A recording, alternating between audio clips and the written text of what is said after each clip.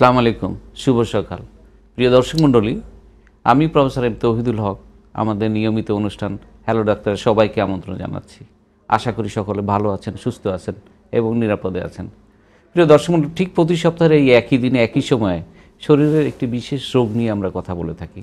আসলে রোগটি কি, কেন হয়, কি উপসর্গ, কি পরীক্ষা নিরীক্ষার মাধ্যমে আমরা রোগটি নির্ণয় করতে পারি, চিকিৎসা করলে লাভ হবে, যদি চিকিৎসা না করি তাহলে কি কি ক্ষতি হওয়ার সম্ভাবনা থাকে, এই বিষয়গুলো নিয়ে বিশেষজ্ঞর মতামত নিয়ে আপনাদের সামনে হাজির হই। আজকের এই শীতে যে বিষয়টি নিয়ে কথা বলবো সেটি হলো বাত ব্যথা। আসলে বাত রোগটি কি? প্রিয় দর্শক, এই বাত বিষয়ে কথা বলার জন্য আমাদের স্টুডিওতে দুইজন অতিথিকে আমরা আমন্ত্রণ জানিয়েছি। চলুন পরিচয় পর্বটি শেষ করে আসি। আমার ডান দিকে আছেন প্রফেসর ফয়জুল ইসলাম চৌধুরী। চৌধুরী সাহেব, আপনি কেমন আছেন? ভালো। আপনি কোথায় কি হিসাবে কাজ করছেন যদি আমার দর্শকদের একটু বলেন? আমি অধ্যাপক ডাক্তার মোহাম্মদ ফয়জুল ইসলাম চৌধুরী, ঢাকা মেডিকেল কলেজে মেডিসিন বিভাগের অধ্যাপক হিসেবে কাজ করছি। আর সাংগঠনিক দিক দিয়ে বাংলাদেশ সোসাইটি অফ মেডিসিনের ভাইস প্রেসিডেন্ট হিসেবে। আপনি মেডিসিন বিষয়ে কতদিন ধরে প্র্যাকটিস করছেন?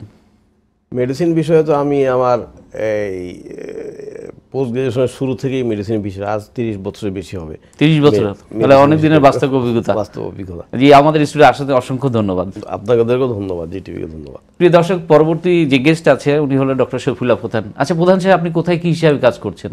ধন্যবাদ। আমি ডক্টর শফিউল্লাহ প্রধান, আমি ডিপিআরসি হসপিটালে কনসালটেন্ট হিসেবে আছি এবং founder vice president Bangladesh physical therapy association. আমাদের স্টুডিওতে আসার জন্য অসংখ্য ধন্যবাদ। আপনাকে অনেক ধন্যবাদ, জিটিভিকেও ধন্যবাদ। প্রিয় দর্শক, যেটি বলছিলাম, বাত ব্যথা নিয়ে আমরা কথা বলার আগে আমরা জানি বা আমরা জানতে চাই আমাদের মানুষের শরীরে আসলে কিভাবে তৈরি। দেখুন, মানুষের শরীরে ছোট বড় 206টি হাড্ডির সংমিশ্রণে আমাদের শরীর গঠিত। আর বাত ব্যথাগুলো সাধারণত জোড়া বা জয়েন্টে হয়ে থাকে। তাহলে জোড়াটা কিভাবে তৈরি হয়? 2 বা ততোধিক হাড়ের প্রান্তিক সংযোগ স্থলটাই জয়েন্ট হিসেবে তৈরি হয়। এখানে কি কি থাকে? এখানে লিগামেন্ট থাকে, আর্টিকুলার কার্টিলেজ থাকে, কিছু জয়েন্টের ভিতরে ফ্লুইড থাকে, আর উপরের দিকে মাংসপেশি থাকে। এই মাংসপেশির সংকোচন প্রশাসনের পরেই আমরা হাঁটা চলাফেরা করতে পারি, আমাদের নিয়মিত দৈনন্দিন যে কাজগুলো সেটা আমরা সম্পাদন করতে পারি। বাত ব্যথায় ভোগেন নাই পৃথিবীতে এমন কোনো লোক খুঁজে পাওয়া যাবে না, সেটা দেশে হোক আমাদের বিদেশেই হোক, এবং এমন কোনো পরিবার নেই যে পরিবারে একটি লোকও বাতে ভোগেন নাই। আসলে বাতটা কেন হয়, এই কেনর উত্তর আমরা কিছুক্ষণের মধ্যে খুঁজব। যে কয়েকটি রোগের নাম আমরা জেনে থাকি, তার মধ্যে rheumatoid arthritis, osteo arthritis, gouty arthritis, কখনো কখনো এমনও দেখেছি যে প্যারালাইসিস হওয়ার পরে কিছু কিছু লোকের বাত ব্যথায় আমরা ভুগতে দেখেছি, এবং কখনো কখনো দেখেছি ঘাড়ে ব্যথা, কোমরে ব্যথা, যেগুলো ওজন বহনকারী জয়েন্ট, সেটা যেই কারণেই হোক না কেন। চলুন আমরা শুরু করে। আচ্ছা ডক্টর ফয়জুল ইসলাম সাহেব, আপনি কি বলবেন এই শীতে বাতের কি কি রোগী আপনাদের কাছে আসছে? হ্যাঁ, বাতে কি রোগী আসছে বলার আগে আপনার কথার সুরে সুর মিলে আমি বলতে চাই, বাত ব্যথায় ভুগেন নিয়ে এমন মানুষ পাওয়া যাবে না। আসলে আরও বড় দৃষ্টি যদি দেখেন, জীবন মানেই যন্ত্রণা, তার মানে সেখানে বাত ব্যথা মানুষ সব ব্যথা নিয়ে থাকে। কারোর শরীরে ব্যথা, কারোর মনে ব্যথা, কারোর গিটে ব্যথা। তা আজকে আমাদের এই হবে গিটে ব্যথা। গিট নিয়ে আপনি বলেছেন যে গিট দুটা হাড়ের সংযোগস্থল গিট। এই গিটে বিভিন্ন ধরনের উপকরণ থাকে, যে উপকরণে যে কোনো একটাই প্রদাহ হলেই সেই গিটে ব্যথা তখন শুরু হয়। গিটে ব্যথা আপনি বলতে চাচ্ছেন, গিটে ব্যথা কারা কারা ভুগে বা কী ধরনের ব্যথা আছে? গিটে ব্যথা আপনার যে বড় যে অ্যামাউন্ট ব্যথা, সেটা যেই রোগটা হচ্ছে রিউমেটয়েড আর্থ্রাইটিস। এটা সাধারণত এই 20-25 বছরের পরে হয়ে থাকে, ফিমেলদের বেশি হয়ে থাকে, মেলে একটু কম হয়ে থাকে। তারপরে চলে আসে আপনার অস্টিও আর্থ্রাইটিস একটা মেকানিক্যাল টাইপ অফ পেইন, মানে ঘর্ষণে গিটটা যখন নষ্ট হয়ে যায় তখন সেখানে পেইন শুরু হয়। এটা সাধারণত মেলরা ভুগে 40 বছরের পরে এটা শুরু হয়, আর বড় গিট দিয়ে শুরু হয়। আরেকটা ব্যথা আছে, সেটা গাউটি আর্থ্রাইটিস। আমরা যারা সমাজের সচেতন উচ্চ স্তরের যারা আছেন, যারা ভালো খাওয়া দাওয়া করেন, ব্লাড ইউরিক অ্যাসিড অনুসরণ যখন বেড়ে যায়, সেই ইউরিক অ্যাসিডটা যখন গিটে জমা হয় তখন গিটে প্রদাহে পরিপূর্ণ হয়ে যায়। তো তখনই আমরা তাকে বলি গাউটি আর্থ্রাইটিস। এই ধরনের বিভিন্ন ধরনের, ইভেন একটা ভাইরাস আর্থ্রাইটিস করতে পারে, ভাইরাল আর্থ্রাইটিস। সুতরাং এই সব যতগুলো আর্থ্রাইটিস সবই গিট ব্যথা হয়, কখন কিভাবে হলো, কোন গিট ধরলো, এটা দিয়ে আমরা ডায়াগনোসিস বিভিন্নভাবে আমরা ডায়াগনোসিস করি, রোগ ধরি। টিবিতে কি আর্থ্রাইটিস হতে পারে? হ্যাঁ, টিউবারকুলোসিসে আর্থ্রাইটিস হতে পারে। টিউবারকুলোসিস তো বডির এমন কোনো অঙ্গ প্রত্যঙ্গ নেই যে টিউবারকুলোসিসে ইনভলভ হয় না। যখন টিউবারকুলার জার্মটা যখন আপনার এই গিটের যখন বিভিন্ন উপকরণে যে হাজির হয়, তখনই আর্থ্রাইটিস হয়ে যেতে পারে। জি, অসংখ্য ধন্যবাদ। প্রিয় দর্শক, আপনাদের যদি কোনো কোয়ারি বা জিজ্ঞাসা থাকে তাহলে সরাসরি 8391029 থেকে 309 এই নম্বরে যোগাযোগ করুন। বাত ব্যথা সংক্রান্ত যে কোনো প্রশ্নের সরাসরি উত্তর আমরা স্টুডিও থেকে দেব। আচ্ছা ডক্টর প্রধান সাহেব, আপনার কাছে জানতে চাইব, যেহেতু আপনি ডিপিআরসিতে কাজ করছেন কনসালটেন্ট হিসাবে, এখানে আপনাদের কোন ধরনের পেশেন্ট বেশি আসে? আপনার কাছে স্পেশালি আমরা জানতে চাইব মেকানিক্যাল পেন বলতে আপনারা কি বোঝেন, কোন কোন জায়গাতে মেকানিক্যাল ইনভলভমেন্ট হয়? ধন্যবাদ। আসলে ব্যথা তো বিশাল একটা সাবজেক্ট, এবং আমরা যেটা বলি যে কোনো অস্বস্তিকর অনুভূতি হচ্ছে ব্যথা। রুগীরা অনেক সময় অনেক অনুভূতি বলে। অনেক রুগী বলে, স্যার আমার কোনো ব্যথা নেই, কিন্তু আমার জ্বলে বা আমার ঝিঝি করে। এই জ্বল আর ঝিঝি করাটাও এক প্রকারের পেইন বা ব্যথা ডাক্তারি ভাষায়। তো আমরা ডিপিআরসিতে যে রুগীগুলো বেসিক্যালি পেয়ে থাকি, যেমন প্রফেসর স্যার যে বলল যে বিভিন্ন আর্থ্রাইটিস তো আছেই, পাশাপাশি এখন যে আধুনিক যুগে আমরা মেকানিক্যাল রুগীর সংখ্যায় সবচেয়ে বেশি পেয়ে থাকি। মানে মেকানিক্যাল পেইন, যেমন কোমর ব্যথার রুগী, তেমন হাঁটু ব্যথার রুগী, ঘাড় ব্যথার রুগী, স্পাইনের রুগী, বিভিন্ন টেন্ডিনাইটিস, মাসেলস পেইন, এগুলো আসলে মেকানিক্যাল সমস্যার রুগীর সংখ্যাই সবচেয়ে বেশি আসছে এখন। যেমন আমি যদি বলি কোমর ব্যথা, আপনি দেখবেন আগে কিন্তু কোমর ব্যথার মানুষ বলতো যে বুড়ো হলেই কোমর ব্যথা হবে বা বয়স্ক হলেই 40-এর পরে হবে, কিন্তু এটা রিভার্স হয়ে গিয়েছে। এখন আমরা ইয়াং রুগী পাচ্ছি যাদের বয়স 25 থেকে শুরু করে 35-এর মধ্যেই আছে, এবং আপনি যদি তাদের হিস্ট্রি নেন দেখবেন বেশিরভাগ রুগী পেশাগত কারণে কোমর ব্যথায় ভুগছে। যেমন ডেস্ক জব ওয়ার্কার, হ্যাঁ, যারা বিভিন্ন অফিস আদালতে জব করে, আমরা ডাক্তারও সারাদিন বসে থাকতে হয়, কম্পিউটার নিয়ে কাজ করতে হয়, বা যে শ্রমিক পেশাজীবী সে একই কাজ রিপিটেড পুনঃ করছে এবং ইনজুরি হচ্ছে। এই যে ইনজুরি হওয়া, বা একজন গৃহিণী বাসায় কাজ করছে, সে একই কাজ করে বারবার করে এবং একই অঙ্গভঙ্গিতে ভুল অবস্থানে, এই যে ভুল অবস্থানে দীর্ঘমেয়াদী একটানা প্রলং যে কোনো অ্যাক্টিভিটি থেকে আমাদের স্পাইনে, কোমরে যেমন ডিস্কের সমস্যা হচ্ছে, লিগামেন্টের সমস্যা হচ্ছে, কার্ভেচারের সমস্যা হচ্ছে, মাসেলস স্ট্রেস হচ্ছে, ফেটিগ হয়ে যাচ্ছে, বা স্ট্রেন হচ্ছে, অল আর মেকানিক্যাল পেইন। এবং এই পেইনের রুগীর সংখ্যা এখন কিন্তু ডে বাই ডে বাড়ছে। যেমন আপনি কিন্তু যেটা বলছেন মেকানিক্যাল পেইন, এই জিনিসটা কিন্তু অনেকে মানে বুঝে না, বা এটা কি, এটা আমি আরেকভাবে খুব সহজ ভাষায় বলতে চাই, এটা একটা পেশাগত পেইন।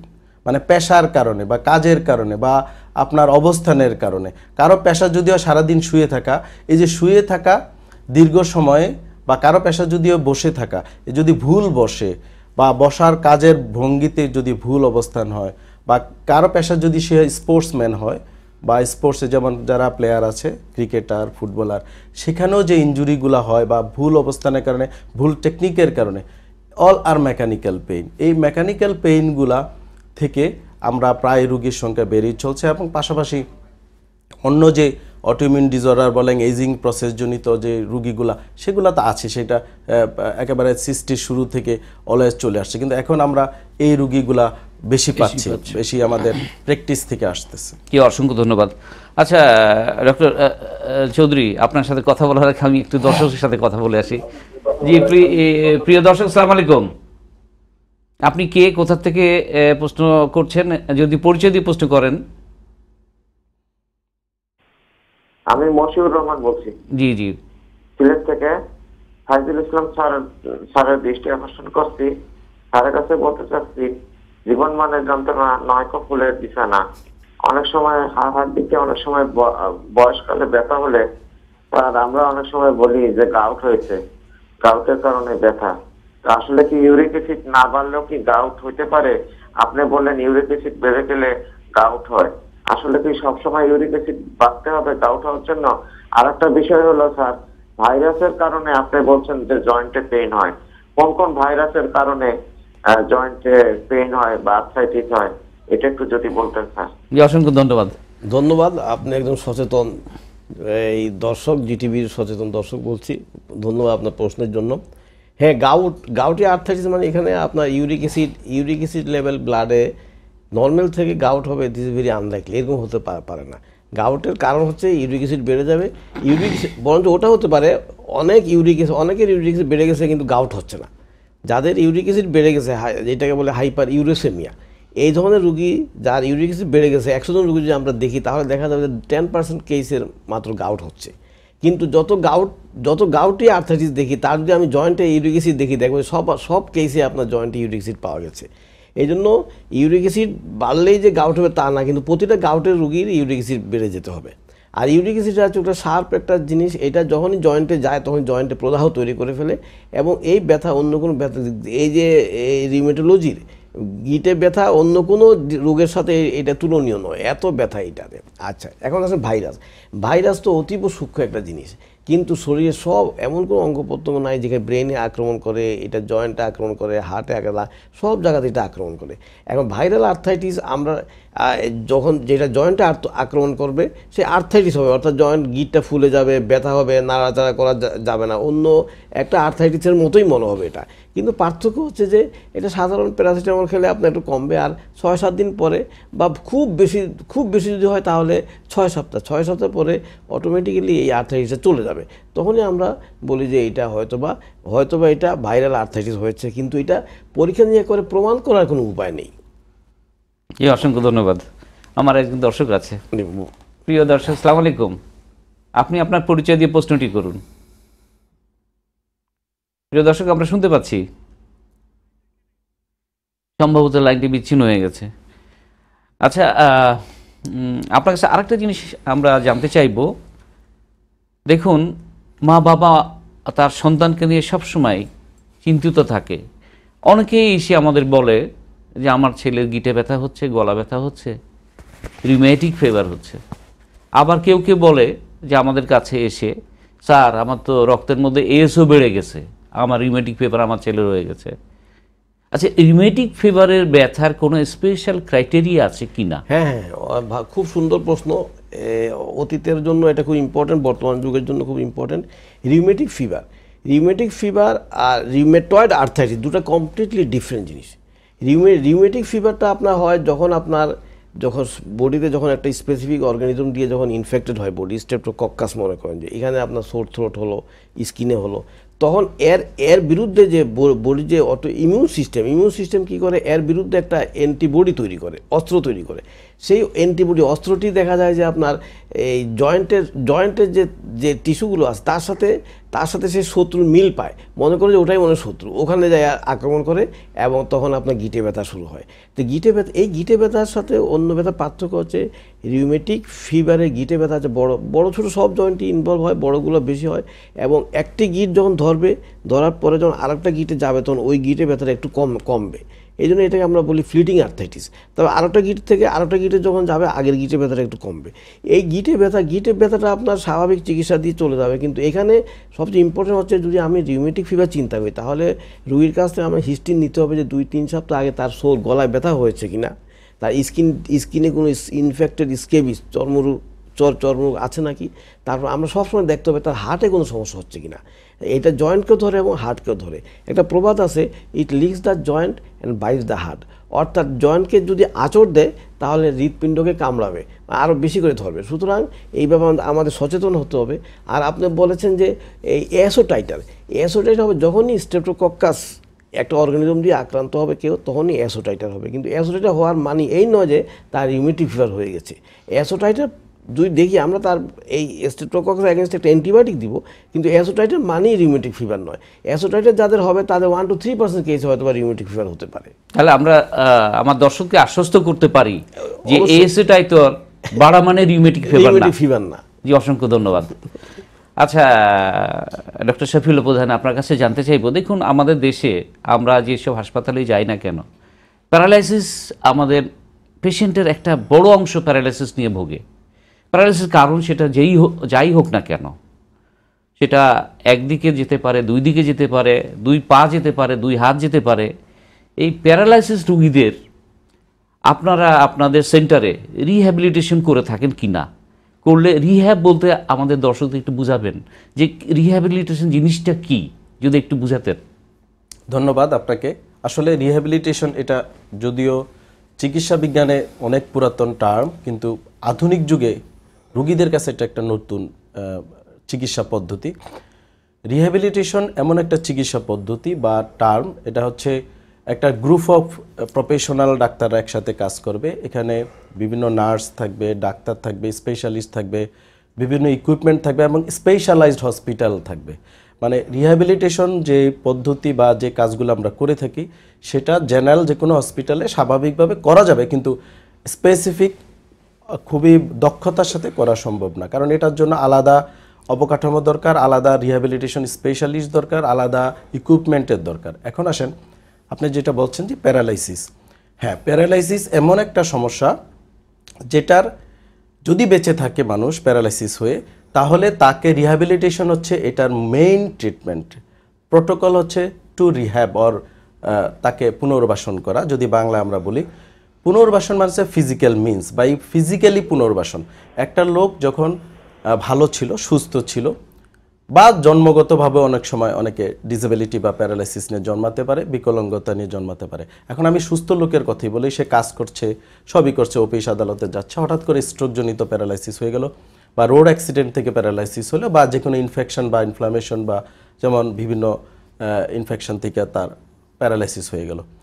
সেই লোকটা কিন্তু আর স্বাভাবিক জীবনযাপন করতে পারবে না। আগের দিন সে ভালো ছিল, আফটার দ্যাট সে কিন্তু আর স্বাভাবিক করতে পারছে না।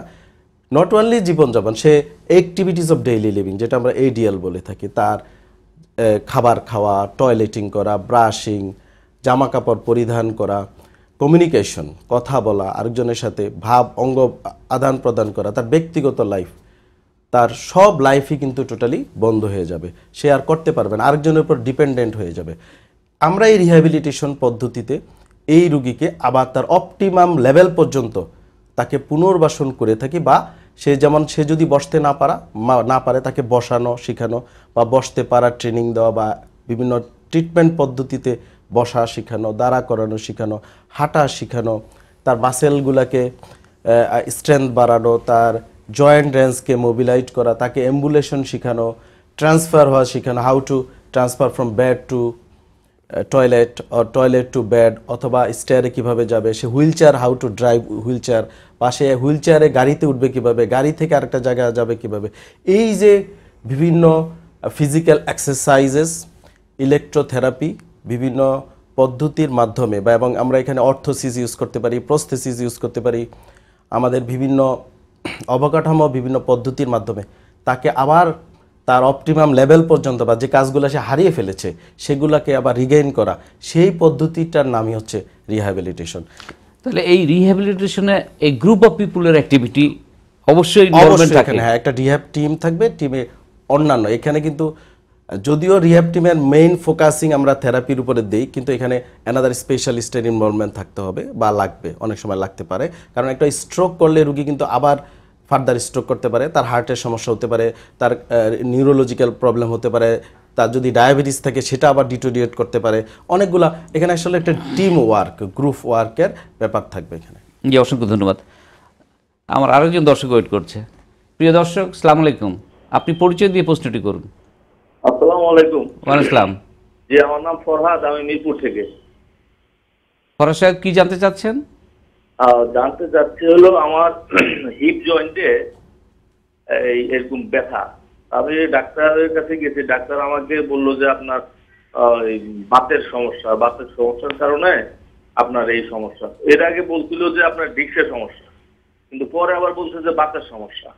তো বাতের ওষুধ আমি খাচ্ছি, স্যালাজিন আছে, স্যালাজিন খাচ্ছি, আর আপনার রিউমা গ্যাপটা খাচ্ছি। আর এটা কি কন্টিনিউ করবো? ওষুধ না খেলে তো আমার এমনি সমস্যা হয়, বা এটার জন্য আমি এখন কি করতে পারি? আচ্ছা, আমার যে দর্শক যে কথা বলছেন, আমার বিরতির সময় হয়ে গেছে। প্রিয় দর্শক, আমরা ছোট্ট একটি বিরতিতে যাচ্ছি, আমাদের সাথে থাকতে ভুলবেন না কিন্তু।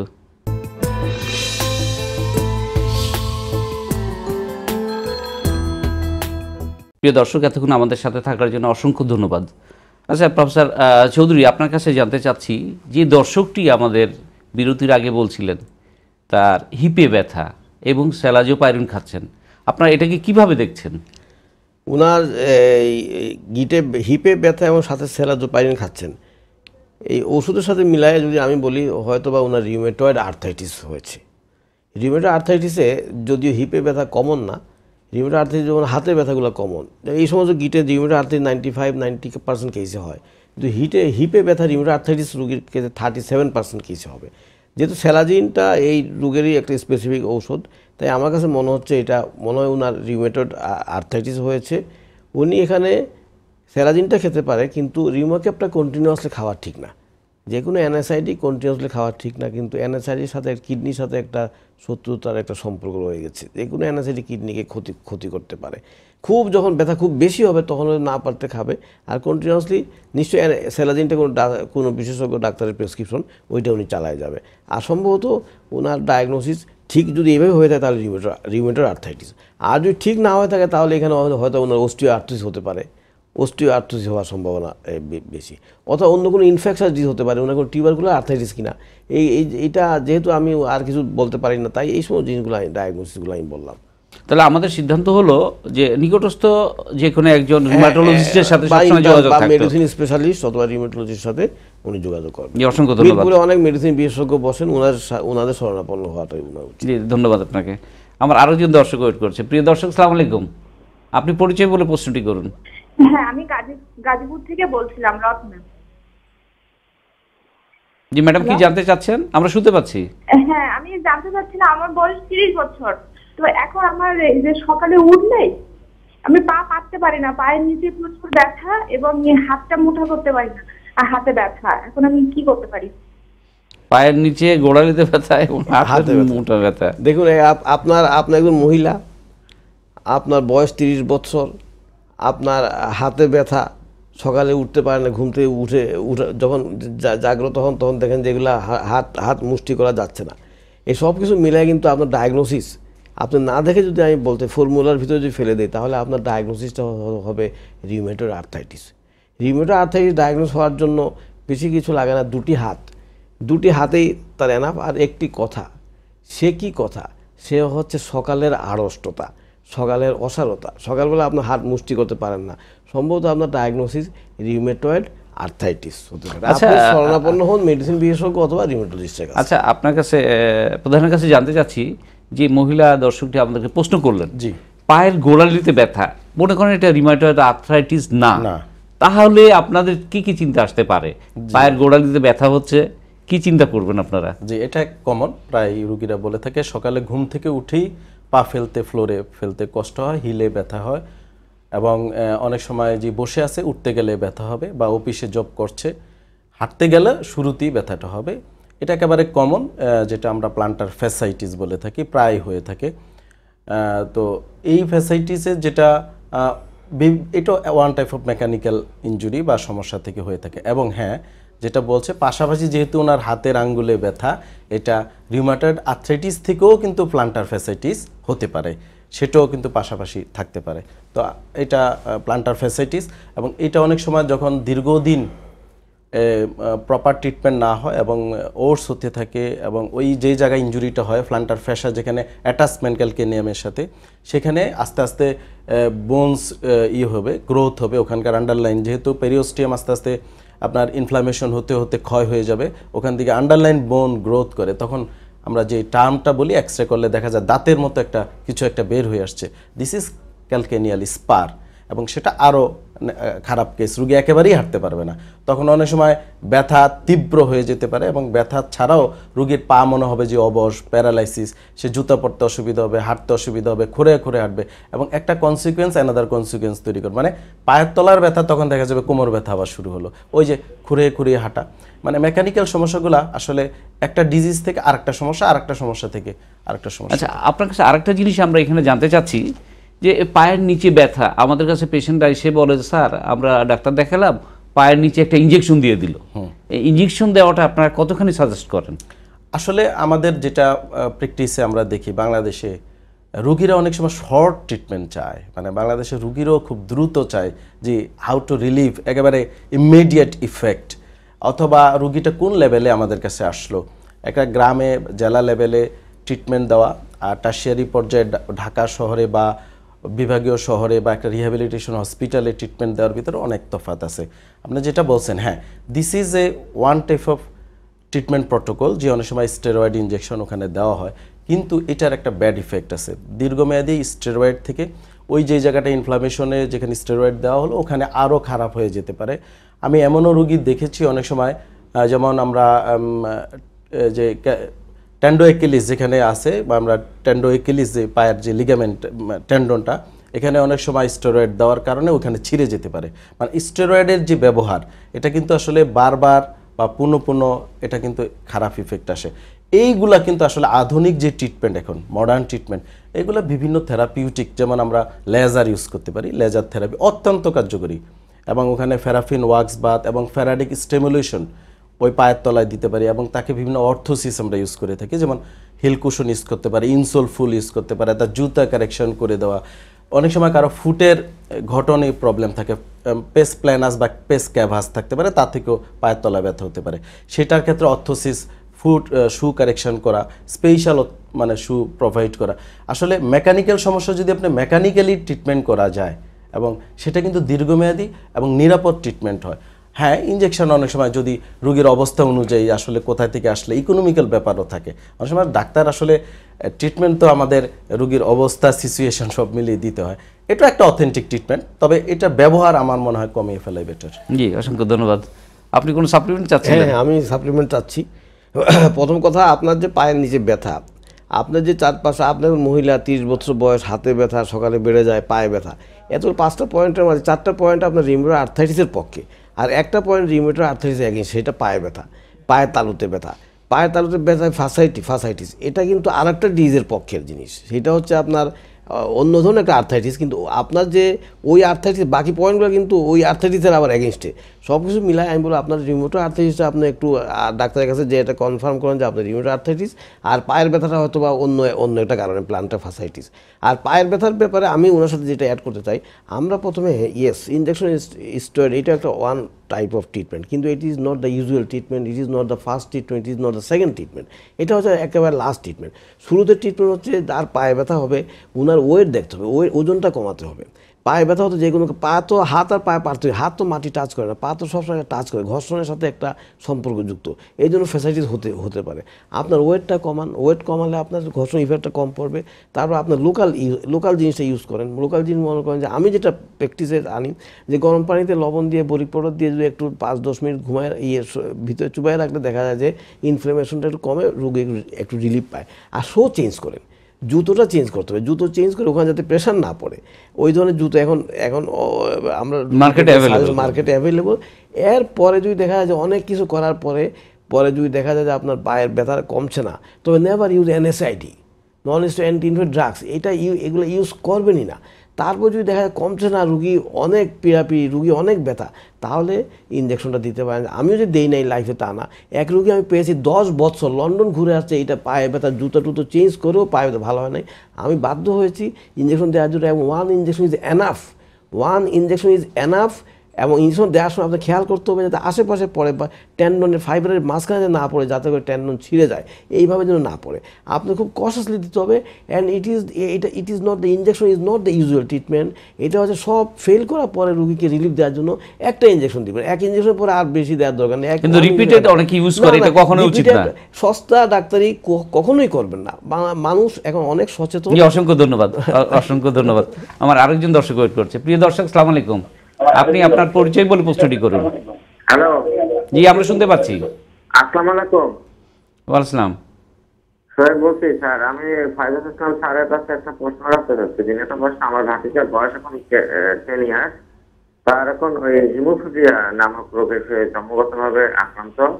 এখন হিমোফিলিয়ার কারণে তার যে মানে বড় বড় গিট গুলো ফুলে যায়, ব্যথা করে, রক্ত জমাট হয়। তো এটা থেকে পরিত্রাণ লাভের উপায় কি? এবং রক্ত জমাট হলে তার যে ব্যথা বেদনা, এটার যে তীব্র যাতনা, এটা স্যার বলার মতো না। এবং সে স্কুলে যেতে পারে না, বসে থাকতে পারে না, ব্যথার যন্ত্রণা খুবই কাতর। এখন স্যার তার বর্তমানে যে ওষুধগুলো খাচ্ছে, ব্যথানাশক ওষুধ, সেই ব্যথানাশক ওষুধগুলো খাওয়াতেও তার ভয় লাগে। দীর্ঘদিন ব্যথানাশক ওষুধ খেলে কিডনির কোনো জটিলতা তৈরি হতে পারে কিনা, এই বিষয়ে আমি আপনার কাছে জানতে চাই। জি, অসংখ্য ধন্যবাদ। আমার একটু বিরতির সময় হয়ে গেছে। প্রিয় দর্শক, আমরা ছোট্ট 2 মিনিটের একটি বিরতি যাচ্ছি, আমাদের সাথে থাকতে ভুলবেন না কিন্তু।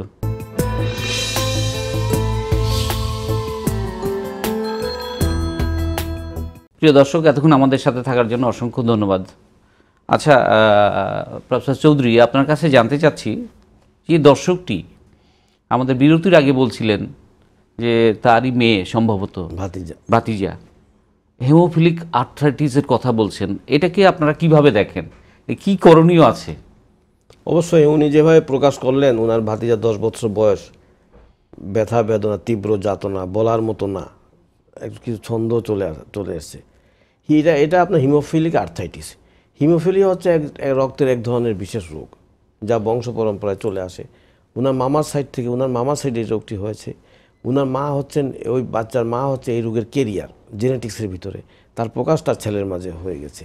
এখানে যে ব্লাড ক্লটিং ফ্যাক্টরের একটা ডেফিসিট, যে ব্লাডকে যে মানে মোটামুটি চলমান রাখে, এই ধরনের একটা ফ্যাক্টরের ডেফিসিট, এই ডেফিসিটটা যখন আসবে তখন ব্লিডিং হতে থাকবে। এবং জয়েন্ট যেহেতু বেশি মুভমেন্ট করে, এই জন্য জয়েন্টের মাঝে ছোটো ছোটো রক্তনালীগুলো ফেটে যে ওখান থেকে ব্লিডিং হয়ে জয়েন্ট খুবই একটা সেন্সিটিভ জিনিস। এখানে যখন ব্লাড আসবে তখনই ব্যথা শুরু হবে। সুতরাং এখানে যেটা আমি বলবো প্রথম কথা হচ্ছে হিমোফাইলিয়ার যে এখন মডার্ন ট্রিটমেন্ট, এবং হিমোফাইলিয়ার একটা সংগঠনও তো আছে, থ্যালাসেমিয়া সংগঠন আছে, হিমোফাইলিয়া সংগঠন আছে। ওই সংগঠনের সাথে যোগাযোগ করে সবসময় ফ্যাক্টর 8, এই ফ্যাক্টরটা এই ফ্যাক্টরটাকে যেন ব্লাডে মেনটেন হয়। ব্লাডে মেনটেন হলে এটা প্রিভেনশন হবে না। প্রিভেনশন হচ্ছে এখানে বেস্ট ট্রিটমেন্ট। আর যদি হয়েই থাকে তাহলে আপনার তখন শর্ট ডিউরেশন একটা ট্রিটমেন্ট চালাতে হবে, যে ব্যথানাশক। অ্যানাসাইটিস বেশি দিন খাওয়া যাবে না। এটাকে আবার যদি ইনফেকশন হয়ে থাকলে তাহলে ইনফেকশনের অ্যান্টিবায়োটিক দিতে হবে। তারপর হিমোফাইলিক ফ্যাক্টরগুলোকে যদি নর্মালাইজ করে রাখা যায়, আজকাল রাখা যায়, কিন্তু সচেতন হতে হবে, তখন দেখা যাবে যে আর ব্লিডিং হচ্ছে না। ব্লিডিং না হলে পরে আর আর্থ্রাইটিস হবে না। জি, অসংখ্য ধন্যবাদ। আচ্ছা ডক্টর প্রধান, আপনার কাছে জানতে চাই, দেখুন আপনি ডিপিআরসিতে স্পেশালি থেরাপি নিয়ে কাজ করেন, আমাদের দর্শকদের উদ্দেশ্যে বলবেন থেরাপি আসলে জিনিসটা কি, এটা কিভাবে আমরা যেমন ওষুধ ইউজ করলে আমরা দেখতে পারি অনেক ধরনের সাইড ইফেক্ট আছে, থেরাপি কি এরকম সাইড ইফেক্ট আছে না নাই, যদি আমাদের দর্শকদের একটু ক্লিয়ার আইডিয়া দেন আপনি। ধন্যবাদ। আসলে থেরাপি যদিও এটা একটা ল্যাটিন ওয়ার্ড, এটাও এক প্রকারের মানে থেরাপির বাংলা অর্থ হচ্ছে চিকিৎসা। মানে যে পদ্ধতিতে চিকিৎসা সেটা হচ্ছে ঔষধবিহীন চিকিৎসা। আমরা এখানে বিভিন্ন ইলেকট্রোথেরাপি ইউজ করি। আমি যেমন কিছু ইকুইপমেন্টের কথা বলতে, যেমন আমরা হাই ফ্রিকোয়েন্সি সাউন্ড ইউজ করে থাকি, যেটা আপনার ডায়াগনোসিসও ইউজ করা হয়, যেমন আল্ট্রাসোনোগ্রাফি, আর আমরা এসে আল্ট্রাসোনোথেরাপি। তদ্রূপ ইলেকট্রোম্যাগনেটিক রেডিয়েশন, যেমন আমরা শর্ট ওয়েভ ডায়াথার্মি ইউজ করি, মাইক্রোওয়েভ ডায়াথার্মি ইউজ করি, লেজার থেরাপি ইউজ করে থাকি। আমরা এখানে বিভিন্ন থেরাপিউটিক এক্সারসাইজ ইউজ করে থাকি, এবং আপডেটেড থেরাপি চিকিৎসাগুলা আরও আপডেট হচ্ছে, এবং পৃথিবীর আরও বিভিন্ন দেশের সাথে তাল মিলিয়ে আমরা যেমন এখন ড্রাই নিডলিং ইউজ করি, যেটা আকুপাংচারেরও updated treatment, dry needling, cupping এবং লং ওয়েভ থেরাপি। আসলে এই জিনিসগুলা প্রথমত অল আর হচ্ছে মডার্ন মেডিকেল সায়েন্সের একটা ব্যাপার, এবং এগুলার পড়ালেখা করে আসতে হবে। এই সাবজেক্টে ডিগ্রি আছে সারা ওয়ার্ল্ডেই, ঢাকা ইউনিভার্সিটি ডিগ্রি দেয়, বাংলাদেশে পোস্ট গ্রাজুয়েশন ডিগ্রিও দিচ্ছে, বিদেশে বিভিন্ন বড় বড় ইউনিভার্সিটি থেকে পড়ালেখা করে, এবং এক এক রোগের ক্ষেত্রে এক এক থেরাপিউটিক অ্যাপ্রোচ আমাদেরকে প্রোটোকল মেনটেন করে কাজগুলা করতে হয়। এবং পাশাপাশি দেখা যায় যে বিভিন্ন ওষুধ চলতে থাকে, বিভিন্ন মানে কম্বাইন্ড ট্রিটমেন্ট, এখানে রিহ্যাবিলিটেশন এখানেও একটা বিশাল একটা রোল প্লে করে একসাথে সব কাজ করা হয়। তো অনেকের ধারণা থেরাপি মানেই হচ্ছে বাংলাদেশে যেটা হচ্ছে, যেহেতু একটা বেটার ট্রিটমেন্ট, ওষুধ লাগে না, পেন কিলারের প্রয়োজন হয় না, এবং নিরাপদ চিকিৎসা পেতে পারে, এই জন্য এই চিকিৎসাটা খুব জনপ্রিয় এখন। কিন্তু এটা একটা ভুলভাবে অনেক সময় মানুষের কাছে পৌঁছে গিয়েছে। যেমন অনেকে এখন থেরাপি বলতে বুঝে যে একটা মেশিনকে থেরাপি, হ্যাঁ, অনেকে আমরা অনেক সময় একটা ট্রান্স মেশিন ইউজ করি, ট্রান্সকিউটিনাস ইলেকট্রিক্যাল নার্ভ স্টিমুলেটর। এটা একটা সামান্য আমাদের একটা কয়েক লক্ষ ডিভাইসের ভিতরে একটা ডিভাইস। এই ডিভাইসটা অনেক সময় জনগণের কাছে আমাদের কাছে প্র্যাকটিসে আসে রোগীরা, স্যার আমি এই যে থেরাপি দিচ্ছি বাসা ভালো হচ্ছে না, এই জিনিসটা একটা মানে বলতে চাচ্ছে যে এটা একটা থেরাপি, রোগী কিন্তু আসলে জানে না। আসলে থেরাপি চিকিৎসা এটা একটা থেরাপি চিকিৎসক আছে, যার মাধ্যমে তার প্রোটোকল অনুযায়ী একটা রিহ্যাবিলিটেশন বা থেরাপি হসপিটাল বা ক্লিনিক বা সেন্টারে তার মতো করে ট্রিটমেন্ট দিতে হবে, এবং সেই পদ্ধতিটি হচ্ছে থেরাপি চিকিৎসা। এটা মানুষের যে ভুল ধারণা, অনেকের ধারণা যে মানে হিট দেওয়া মানে থেরাপি। যেমন অনেক সময় বাসায় IRR মেশিন অনেকে দেখবেন ইউজ করে, লাল মেশিন, লাল হিট বের হয়, ইনফ্রারেড রেডিয়েশন আমরা বলে থাকি। তো আসলে ইনফ্রারেড রেডিয়েশনটাকে আমরা যে হট ব্যাগ দিয়ে চিকিৎসা দিই, হট ওয়াটার ব্যাগ বা গরম পানিতে যে চিকিৎসা দেয়, লাইক এট দ্যাট, এছাড়া আর কিছু না। ইনফ্রারেড কখনো স্কিনের নিচে পেনিট্রেট করতে পারে না। তো এই যে একটা জিনিস দেখেন, ইনফ্রারেডকে প্রমোট করা হচ্ছে দিস ইজ এ থেরাপি, আসলে তা না। এখন আমি একটা উদাহরণ দিই, সাজেস কোমর ব্যথার রুগী। তো কোমর ব্যথা রুগীতে আমরা থেরাপি ইউজ করি, তো এখানে ইনফ্রারেড দিয়ে কোমর ব্যথা হতো, গরম শেক, আপনি ইনফ্রারেড দিল যা, বাসায় গরম পানির শেক দিল, সেম, অল আর সেম ইফেক্ট। আসলে থেরাপি চিকিৎসা আমরা কি করে থাকি তখন, এটাকে ডায়াগনোসিস করে আসলে কোমর ব্যথাটা কেন হয়েছে, এটা কি ডিস্ক প্রলাপস থেকে, না আর্থ্রাইটিস থেকে, না লিগামেন্ট ইনজুরি, বা মেকানিক্যাল অন্য কোনো সমস্যা বা কোনো ইনফেকশন থেকে হয়েছে। এখন যদি কোমর ব্যথা সাজেস্ট টিবি থেকে হয়, যেমন পর্স স্পাইন হতে পারে, এই পর্স স্পাইনে যদি আপনি হিট দিতে থাকেন, যদি তাকে ইনফ্রারেড দিতে থাকেন বা যে কোনো থেরাপি দিতে থাকেন, রোগী তাড়াতাড়ি খারাপের দিকে চলে যাবে, কারণ এটা স্প্রেড হয়ে যাবে। যদি ক্যান্সারে দেওয়া হয় সেটা স্প্রেড হয়ে যাবে। একজন থেরাপি বিশেষজ্ঞের তত্ত্বাবধানে থেরাপি দিতে হবে, না হলে ভুল ডায়াগনোসিস, ভুল থেরাপি, ভুল মেশিন। আসলে মেশিন বিহাইন্ড দ্য ম্যান, কে চালাচ্ছে বা কে কোন মেশিন ইউজ করবে সেটা তো আসলে পড়ালেখার সাবজেক্ট, ডিগ্রির ব্যাপার। মানে আমরা যেমন কোমর ব্যথার ক্ষেত্রে যেমন যদি PLAD রুগী হয় তাকে ডিকম্প্রেশন করতে হবে, ডিকম্প্রেশনের বিভিন্ন পদ্ধতি আছে। আমরা অনেক সময় হসপিটালাইজড করে ম্যানুয়াল ট্রাকশন দিতে পারি, ইলেকট্রিক্যাল বিভিন্ন ডিভাইস আছে, কত মিনিট কত সেকেন্ড আমরা ট্রাকশন দিব, এটাকে হোল্ড করব নাকি মানে ইন্টারমিটেন্ট করব, it depends upon a doctor বা এই থেরাপির চিকিৎসক, সে নির্ধারণ করবে। ইন্টারনাল ডিস্কে যদি কোনো সমস্যা থাকে, সেটা অনেক সময় ভিতরে লিগামেন্ট থাকে, সেটাকে আমাদের ফ্রি করতে হয়। যেমন আপনার মেডিসিনের ডাক্তার আপনারা মাসেল রিল্যাক্সিন দিচ্ছেন, হ্যাঁ, সিস্টেমিক সার্কুলেশনে চলে যাচ্ছে, আমরা সেটা না করে লোকালি ড্রাই নিডল করি, যে এইখানে আমার মাসেলসটা খুব স্টিপ বা টাইট, আমরা যখন ড্রাই নিডলিং করি ট্রিগার পয়েন্টে, সে কিন্তু ছেড়ে দেয়। এই যে ছেড়ে দেওয়া এবং লোকালি সে একটা বেটার রেজাল্ট চলে আসে। তো অনেকে এই জিনিসটা আসলে জানে না, ভুলভাবে থেরাপি দিচ্ছে বা বিভিন্ন জায়গায় যাচ্ছে। জি, অসংখ্য ধন্যবাদ। আচ্ছা ডক্টর চৌধুরী, আপনার কাছে জানতে চাইব, দেখুন বয়স্ক মানুষের ব্যথা একটা মারাত্মক, হাঁটতে পারে না, নামাজে যেতে পারে না, বাথরুমে যেতে পারে না, ইভেন কি সিঁড়িতে উঠতে পারে না, পা ধরে উঠতে হয়, এক স্টেপও নিতে পারে না। এটাকে আমরা অনেক সময় অস্টিও আর্থ্রাইটিস বলে থাকি। এই অস্টিও আর্থ্রাইটিস হলে আপনারা কিভাবে দেখেন, কি করণীয়? হ্যাঁ, অস্টিও আর্থ্রোসিস তার সাথে অস্টিও আর্থ্রাইটিস, এটা হচ্ছে একটা এই বয়স বাড়ার সাথে সাথে সাথে সাথে আপনার যে একটা ক্ষয় রোগ, গিটের একটা ক্ষয় রোগ। তো এই রোগে যে সমস্ত গিটগুলো ওয়েট বিয়ারিং গিট, মানে যার ওজন যে দিক দিয়ে ওজন ট্রান্সমিট হয়, ওই সমস্ত গিটগুলো বেশি ইনভলভ হয়। যেমন হাতের গিট, এলবো জয়েন্ট বেশি ইনভলভ হবে না, কারণ এলবো দিয়ে তো ওজন যায় না। বেশি ইনভলভ হবে কোমরের গিট, হিপ গিট, বেশি ইনভলভ হবে না হাঁটুটাই দেখা যাচ্ছে বেশি ইনভলভ হচ্ছে। তাই আমি মাঝে মাঝে ছন্দের আকারে বলি, হাঁটু আমার পটু ভাই, হাঁটিতে যে পটু, এত হাঁটে তবু কথা কয় না কটু। সারা 1 বছর 1.5 বছর থেকে তো আমরা হেঁটেই যাচ্ছি, কিন্তু এক সময় সে যখন টায়ার্ড হয়ে যাবে, সে যখন বিষাদে ভুগবে, তখন আমাদের ব্যথাটা শুরু হয়। এটা এই যে ঘর্ষণ, দুটা হাড়ের যে মাঝখানে জয়েন্ট, এই জয়েন্ট যে কন্টিনিউয়াস যে ঘর্ষণ হচ্ছে, এই ঘর্ষণের ফলে জায়গাটা ইরোটেড হয়ে যাচ্ছে, তখনই আপনার এই পেইন শুরু হবে। আর একদিকে ক্ষয় হলে তো ঠিক এটা নদীর সিস্টেমের মতো, নদীর যেমন এপার গড়ে ওপার ভাঙে, যেদিকে ক্ষয় হবে এইটা রিপ্লেসমেন্ট করা যায়, কম্পেনসেট করা যায়, আরেক দিকে আপনার একটা বোন বেড়ে যাচ্ছে। এই বোন বাড়তিটা কিন্তু আমরা চাচ্ছি না, গিট চায় না, তারও বেড়ে যায়। ওই বাড়তি বোনটা খোঁচাখুচি করে, যার ফলে তার ব্যথা হয়। এই ব্যথা যাদের হবে তার কিছু জিনিস আমরা বুঝতে পারবো, এটা যে অস্টিও আর্থ্রোসিস, যে মুভমেন্টের সময় ব্যথাটা বেড়ে যাবে। আবার গিটটা যদি আমি ধরে যদি নাড়াচাড়া করি, দেখবো যে এক ধরনের মুড়ি হাতে নিলে যেমন কুড়কুড়ে একটা আওয়াজ করে, এই ধরনের একটা আওয়াজ করবে, তখন আমরা বলবো যে এটা অস্টিও আর্থ্রোসিস হয়েছে। এখানে যেটা দর্শকদের জন্য আমি যেটা বলতে চাচ্ছি, এখানে NSAIDর কোনো ভ্যালু নেই, রুল নেই। NSAID দীর্ঘদিন খাওয়াবেন না, এটা একটা মেকানিক্যাল পেইন। এই মেকানিক্যাল মাধ্যমে যেতে হবে। এই গিটের মুভমেন্টটা আপনার একটু কমাতে হবে, আর যে সিঁড়ি বাইতে পারবে না, শরীরের ওজন কমাতে হবে, লো রেঞ্জে বসা যাবে না, ওজন কমাবো, সিঁড়ি বাইব না, লো রেঞ্জে আমরা বলবো লো কমোড প্যান ইউজ করবো না, আমরা হাই কমোড ইউজ করবো, যাতে ভাঁজ না হয়, 90 ডিগ্রি বেশি যাতে ভাঁজ না হয়, আমরা সেই ব্যবস্থা করব।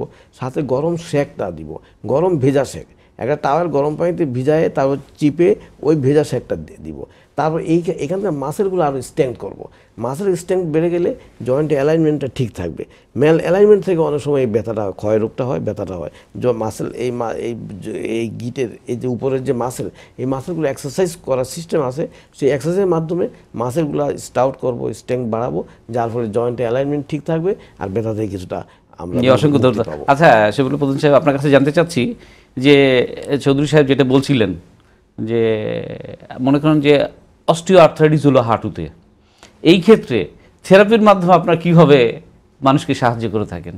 ধন্যবাদ। আসলে হ্যাঁ, যেটা হচ্ছে এই ক্ষয় রোগ বা আমরা যেটা আর্থ্রাইটিস এবং আর্থ্রোসিস হয়ে থাকে, আসলে যেমন তীব্র ব্যথা যেমন হয়, যেটা উনিও বলছিলেন যে ব্যথার ওষুধ খাওয়া আসলে ঠিক না, আমি ওনার সাথে একমত। এই তীব্র ব্যথা অবস্থায় তখন কি করবে? তো বাসায় গরম পানি সেক দিতে পারে, এটা খুবই কাজে আসে। অনেক সময় কন্ট্রাস্ট বাথ আমরা ইউজ করতে বলি, একবার গরম পানি একবার ঠান্ডা পানি। অনেক সময় অস্টিওআর্থ্রাইটিসে ইনফ্লামেশন থেকে ফুলে যায়, একটু হটনেস হতে পারে, তখন কিন্তু ঠান্ডা সেক খুব কাজে আসে, বা কন্ট্রাস্ট একবার গরম একবার ঠান্ডা, এটা বাসা হোমওয়ার্ক যেটা করবে। আর আমরা এখানে আসলে সবচেয়ে ইম্পর্টেন্ট যেটাকে NSAIDs এর অল্টারনেটিভ আমরা ইউজ করি, ইলেকট্রোম্যাগনেটিক রেডিয়েশন। ইলেকট্রোম্যাগনেটিক রেডিয়েশনটি এটা একটা ইলেকট্রোথেরাপি মেশিনের মাধ্যমে আমরা প্রডিউস করে হাঁটুতে দিয়ে থাকি, যেটা অ্যান্টি ইনফ্লামেটরি ইফেক্ট দিয়ে থাকে এবং তারও ইনফ্লামেশন যখন কমে যায় পেইনটাও অনেকাংশে কমে আসে। এবং হাই ফ্রিকোয়েন্সি সাউন্ড ওখানে গিয়ে মাইক্রো মেসেজ করে এবং সার্কুলেশনে তার যে ইনফ্লামেটরি এক্সুডেটগুলো থাকে তাকে সার্কুলেশনে পাঠিয়ে দেয় এবং পেইনটা অনেকাংশেই কমে আসে। তার চেয়ে সবচেয়ে ইম্পর্টেন্ট হচ্ছে এইখানে রিহ্যাবিলিটেশনের বিশাল একটা ভূমিকা, যে দীর্ঘদিন আর্থ্রাইটিসের কারণে ব্যথার কারণে মাসেলসগুলো শর্ট হয়ে যাবে, স্ট্রেংথ কমে যাবে, তার যে লিগামেন্ট থাকে বাইন্ডিং লিগামেন্টগুলো হাঁটুতে এগুলা কিন্তু আপনার শিঙ্ক হয়ে যাবে, শর্ট হয়ে আসবে, পেইন হবে।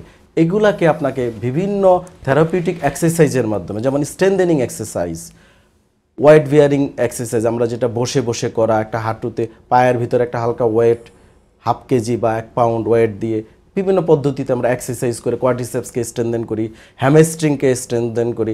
পাশাপাশি এই মাসেলগুলোকে স্ট্রেসিং করাতে হবে, স্ট্রেসিংটা হাতে করতে হবে এবং থেরাপিস্ট নিজে কি করতে হবে করে আর শিখিয়ে দিতে হবে। যদি এইভাবে মানে এই মেকানিক্যালি চিকিৎসাটা দেওয়া যায় তাহলে দেখা যায় যে তার পেইনও কমে যাবে, পাশাপাশি সে কিন্তু তার যে এটার কারণে সে ডিজেবল হচ্ছিল বা উইক হয়ে যাচ্ছিল সেটা কিন্তু আমরা বুঝতে পেরেছি। আমাদের হাতে আসে মানে আমি একটু কমপ্লিমেন্ট এই রোগীদেরকে আমি কি অ্যাডভাইস দিই, একটা ছন্দের তালে একটা অ্যাডভাইস দেই, কমাইবে মেদু ভুড়ি, বাইবে না কোনো সিঁড়ি, ব্যবহার করিবে না মোড়া পিড়ি, গিটে দিবে সেক গরম ভেজা, তাতেই হইবে ঘি তরতাজা। জি, আপনার কাছে অসংখ্য ধন্যবাদ এই তথ্যটি, এবং কবিতার মাধ্যমে দেওয়া, ছন্দের মাধ্যমে দেওয়াতে অসংখ্য ধন্যবাদ। আচ্ছা, আপনার কাছে আরেকটু জানতে চাচ্ছি, এই ধরেন যে যারা বাত ব্যথায় ভুগছে তাদের পথ্য তালিকা যদি খুব 30 সেকেন্ডে বলেন, পথ্য তালিকাটা কেমন হওয়া উচিত বলে মনে করেন? পথ্য তালিকা, হ্যাঁ, খাওয়া দাওয়া কি হওয়া উচিত? খাওয়া দাওয়া যেটা হওয়া উচিত যে এখানে less carb, more herb, slim and super, less fat, less meet, make your body fit. অর্থাৎ তার সাথে আপনার এই মোবিলিটি আনতে হবে, খাওয়া দাওয়ার মাঝে সচেতন থাকতে হবে যাতে ওজন না বাড়ে। ওজন না বাড়ার জন্য কার্বোহাইড্রেট একেবারে কমায় দিতে হবে, ফ্যাটটা কমায় দিতে হবে, আবার মাংসপেশিগুলো যাতে ঠিক থাকে তার জন্য প্রোটিনটা মেনটেন করতে হবে। তাই আর মাঝে মাঝে গরম ঠান্ডা যেভাবে ইউজ করি ওইভাবে করতে হবে। সব মিলায় তো সচেতন হতে হবে। ব্যথাই জীবন, থাকিব না অবচেতন, হইব মোরা সচেতন। এই অসংখ্য ধন্যবাদ। 30 সেকেন্ডে আমার দর্শকদের কাছে আপনার কিছু টেক হোম মেসেজ আছে কিনা? জি, যেহেতু খাবার নিয়ে কথা বলছেন আমিও বলি যে হ্যাঁ, রিচ ফুডগুলো কমিয়ে ফেলতে হবে, নাহলে ওজন বাড়ার সাথে সাথে সমস্যা হয়। এবং অনেক সময় কিছু যে গাউটি যে ব্যথা হয় আর্থ্রাইটিসের, যেমন বিচি জাতীয় খাবার, লাল মাংস, এগুলো কমিয়ে ফেলতে হবে, ফাস্ট ফুড খাওয়া কমিয়ে ফেলতে হবে। এবং পাশাপাশি আমাদের যেটা করতে হবে, যে খাবারগুলো হাড় জোড়ার জন্য উপকারী, যেমন দুধ, অনেকে দুধ খাওয়া একেবারেই বন্ধ করে দেয়, এটা কোনোভাবে উচিত না। পরিমিত দুধ খাওয়া, রোদে যাওয়া, হ্যাঁ, নিয়মিত হাঁটা চলাফেরা করা, এটা কিন্তু করতে হবে। যদি নিয়মিত হাঁটা চলাফেরা না করে তাহলে কিন্তু আবার এই হাড় ও জোড়ার বিভিন্ন সমস্যা হতে পারে। আমি সর্বশেষ যেটা দর্শকদের উদ্দেশ্যে বলতে চাই, ব্যথা ব্যথা ব্যথা ব্যথা এই ব্যথার জন্য নেভার অর ভেরি মিনিমাম ওয়েতে ইউজ করবে NSAID। NSAIDকে অর্থাৎ একটা ব্যথানাশক ওষুধ না বলুন, না বলুন, না বলুন, অসংখ্য কিডনিকে সাথে ধন্যবাদ। রক্ষা করুন। অসংখ্য ধন্যবাদ। প্রিয় দর্শক, আজকের যে বিষয় নিয়ে কথা বলছিলাম বাত ব্যথা, আজকের মতো আলোচনা এখানে শেষ হলো। প্রফেসর ফাইজুল ইসলাম চৌধুরী, ডক্টর শফিউল্লাহ প্রধান আমাদের স্টুডিও আসার জন্য অসংখ্য ধন্যবাদ। আপনাদেরকে ধন্যবাদ। ভবিষ্যতে আসার আমন্ত্রণ রইল। জিটিভিতে ধন্যবাদ, জিটিভির দর্শকদের ধন্যবাদ। জি। প্রিয় দর্শক, দুইজনের সাথে কথা বলে বাত ব্যথায় যারা ভুগছেন আশা করি অনেক ধরনের ইনফরমেশন পেয়ে গেছেন এবং লেটেস্ট আপডেট চিকিৎসা কী করা উচিত অবশ্যই আপনারা বুঝতে পারছেন। ওনারা যে জিনিসটা বলছেন সচেতন হতে হবে, আপনাকে সময় মতো সচেতন হতে হবে এবং নিয়মিত হাঁটা চলাফেরা করতে হবে, ওজন থাকলে অবশ্যই কমাতে হবে। আর আপনার সন্তানদের নিয়মিত 5 ওয়াক্ত নামাজ পড়ার ব্যবস্থা করেন, তাহলে সচল থাকা যাবে এবং খেলাধুলা করতে দিতে হবে। আগামী সপ্তাহে নতুন কোনো বিষয় নিয়ে আবার আপনাদের সামনে হাজির হব। সেই পর্যন্ত আপনারা ভালো থাকুন, সুস্থ থাকুন। আল্লাহ হাফেজ।